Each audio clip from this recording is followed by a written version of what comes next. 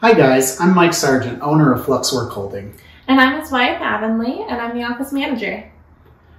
If you've been following Practical Machinists for a while, you may have seen some of our other videos. A while back, we did a video doing a shop tour of our old shop in Tucson, Arizona. And we also did a video on lessons in crowdfunding because we have a lot of experience in that area. So if you haven't seen those videos yet, please check them out. And if you didn't guess from that, we moved. We just came out to Texas, little south of Fort Worth, in a town called Crowley. Compared to CNC machining, moving a machine shop is a completely different challenge. In a lot of ways, I think it's harder, and I have to give credit to the people moving big shops that make it look easy, because as just a husband and wife team, it's pretty hard, and we definitely learned a lot of lessons doing it, and we would like to share those lessons with you today in case you find yourself needing to move your own shop. All right, let's get started. Lesson number 1, to find a shop, get boots on the ground. That definitely proved to be more difficult than expected. While zoning wasn't really an issue since we were looking out in the country, trying to find something that already had 3-phase power running out to it was next to impossible. We wound up picking a shop that was not yet built, and that unfortunately only had single phase. We'll get more into that later though. So we were lucky to have family near where our new shop was going up because they were able to frequently drive over and see how the build was going. As you can see, it's a fairly large building and we're renting one of the 4 units in that building. We really like it so far and our neighbors are great. We have a horse across the street, we got a bunch of cows to the left and a bunch more cows to the right. They do make for great neighbors. They do. Assume nothing about utilities. Lesson number 2. Coming from a decent sized city of about 1 million people, we were used to being able to find broadband internet and 3-phase power just about anywhere we wanted. However, being in the country of Texas, and it is its own country, is a little different. We love being outside of the hustle and bustle of the city, but internet options are scarce. After getting out here, we learned that the only real internet options are wireless. They're slower than we're used to and much more expensive. It isn't a deal breaker or anything, but it is something to keep in mind if you're thinking of moving to the country. Once we found a building that we liked and a location that we liked, we had to figure out how to move our shop, our house, and our CNC machines. Huge shout out to UPAC, lesson number 3. UPAC is a moving company that drops off a 27-foot trailer, then picks it up a few days later, delivers it to your new address, and they were a lifesaver. And no, this is not a paid advertisement for UPAC. They just really were that good. We ended up renting 2 trailers, one for the house and one for the shop. While we only used about 15 feet of the house trailer, we used about 25 feet of the shop trailer, which tells you a little bit about the priorities in our life. We were able to book everything online and the drivers were super nice, and it only took about a week for our stuff to arrive in Texas. Something that I cannot stress enough when coming in with lesson number 4, hire movers. We actually found our movers through uhaul.com. You don't have to actually have a U-Haul truck to use their website to find movers. So we hired a couple young guys with strong backs that did a great job and frankly didn't cost that much to load the truck. They made the process so much easier for us. I think we only had them for 3 to 4 hours at each location. We wound up hiring the same guys for the house and the shop.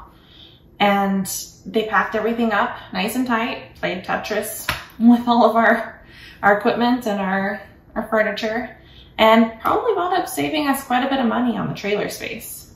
Yeah, because UPAC only charges you by the foot of how much space you use on the trailer. So if you can pack it in tighter, you're going to spend less money.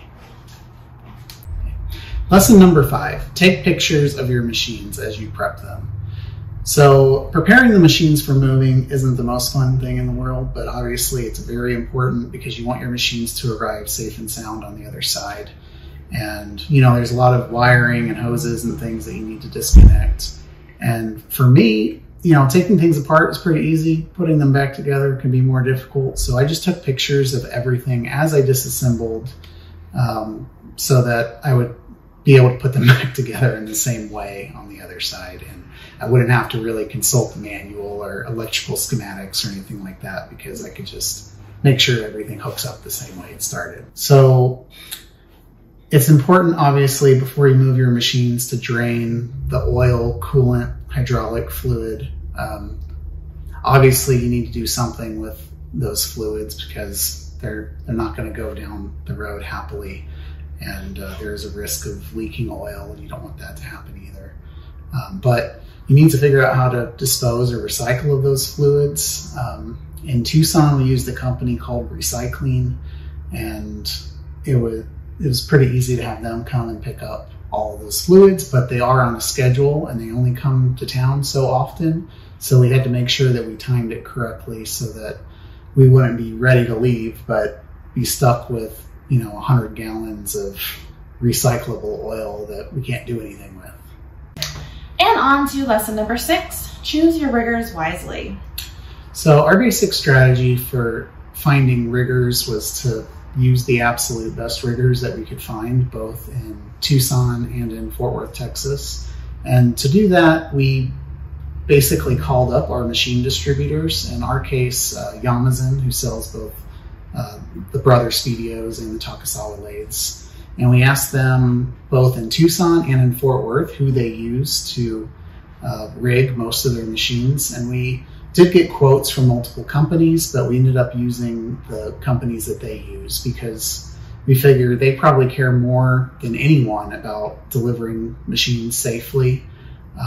So we figured if these companies are good enough for them, they're probably good enough for us. And really the quotes that we got from other companies were all pretty comparable. So we ended up going with who we felt basically had the best references. One thing that we do wish that we had done goes back to taking pictures of everything. We wish that we'd had them take pictures along the way, both when they loaded up the machines, when they had them at their facilities, when they were on the road, and when they got to the facility here in Texas. We did have some minor damage, mostly just to our air compressor, nothing big, but no one wanted to take the blame. So kind of wish we could have known where that needs to be. Yeah, it was kind of unfortunate that the riggers on both sides and the shipping company, and nobody really wants to own up for damage that was done, and there's really no way for us to prove where the damage was done. We can prove that it was done somewhere. We have pictures of the machine obviously before, but once it arrived, there's damage, and there is insurance that we can go through, but it's kind of a lot of work for a small issue. Once everything else was sent on its way, it was our turn. We had 2 vehicles, 2 people, and 2 Huskies left to get to our new home. It wasn't too bad aside from having to drive separately. We planned it fairly well so that the Huskies had plenty of room in the back of my CRV.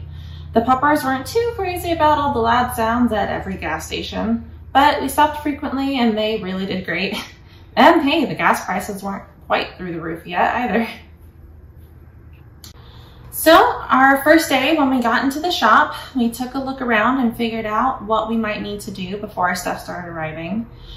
We realized that there was a good bit of usable space up above the actual office room. So we added some plywood boards up there so that way we can actually turn it into some usable storage space. I know some of our neighbors have turned it into more office space or lounge space.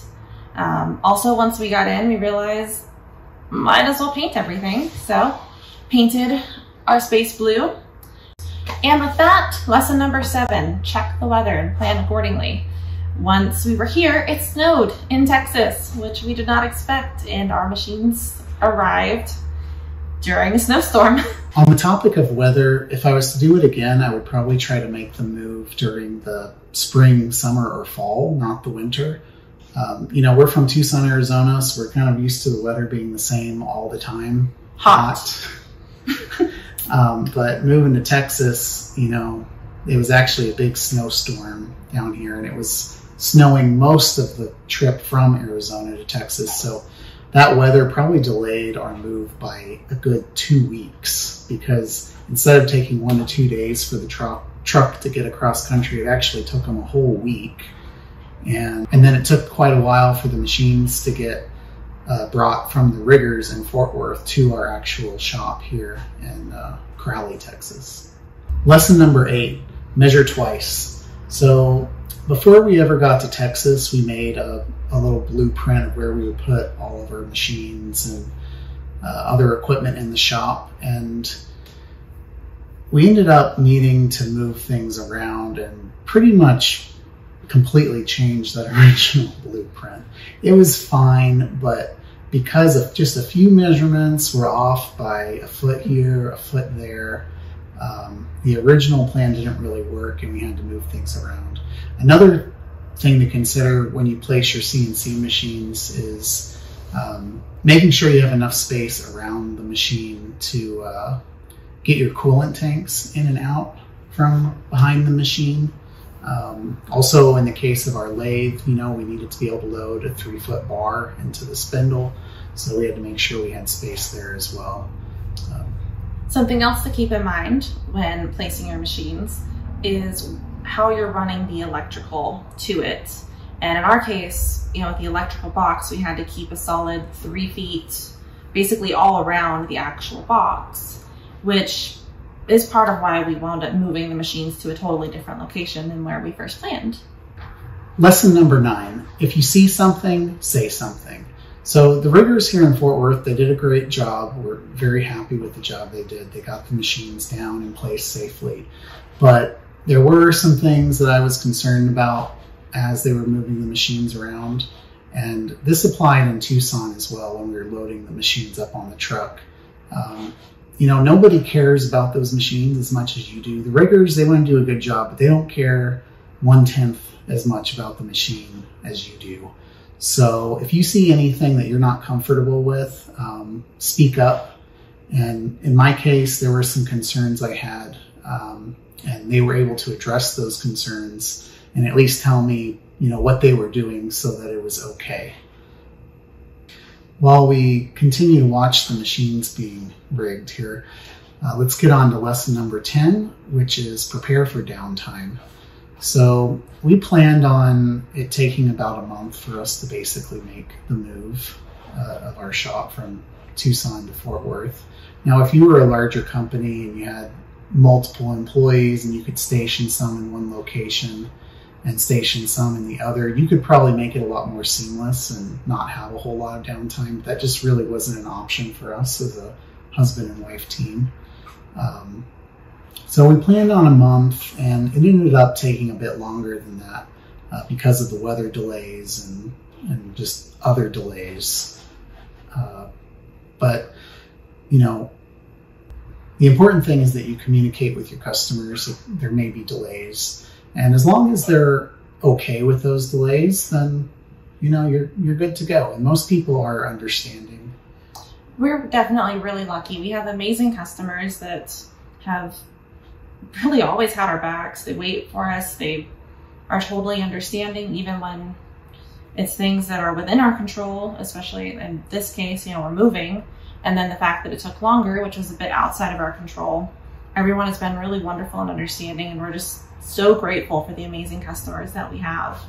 Lesson number 11, level your own machines. Once your machines are placed, I think it's really valuable to level them yourself rather than call out your machine tool distributor to do it for you, because one, we all know how expensive these companies are and how much they charge per hour and for travel and all of that stuff. And number 2, leveling your machines really isn't that hard. There are some good YouTube videos out there explaining how to do it. And a precision level really isn't that expensive either. So I think it's a really good skill to have. It took me, it probably took me an hour to level the CNC mill and maybe 2 hours to level the lathe. I'm sure someone with more skills could have done it a lot faster, but now I know how to do it, and I know the machines are level, and I can check them, in maybe a month or 2 months, and check them every once in a while after that, and feel confident that I can make sure that they stay level over time. Lesson number 12, educate yourself on electricity. So this applies mostly for companies like ours that might have their shop in a location that does not have 3-phase power installed. So like a lot of people, we installed a rotary phase converter, but things did not go exactly to plan, and we ended up having to do a lot of back and forth with the manufacturer of the phase converter and with our own electricians. And now I feel like I could easily install the phase converter myself. Not that I would, but I could, just because of how much I learned in the process. But when things don't go according to plan on hooking up your electrical, you're going to have people pointing fingers at each other and everybody blaming each other. We basically have the phase converter company trying to blame the electrician trying to blame another company, and it was just a mess. And really at the end, I had to educate myself on what was really going on and be able to say with confidence what was happening so that we could resolve our problems. And the thing that we learned is that rotary phase converters, while they are definitely good for converting single to three-phase power, as CNC equipment gets more and more advanced, they need very balanced power, and the rotary phase converters just can't hold the tolerances that the CNCs need. And there you have it. That concludes the 12 things that we learned about moving our machine shop to Texas. Yeah, thank you for joining us. Thank you to Practical Machinists for letting us share this experience. As you can see, we're pretty well settled into our shop. The dogs are getting comfy in their little hidey holes.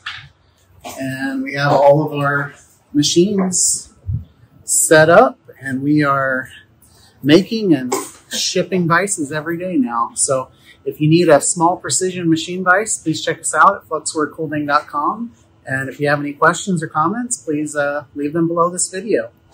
We'll see you soon. Thanks. Bye.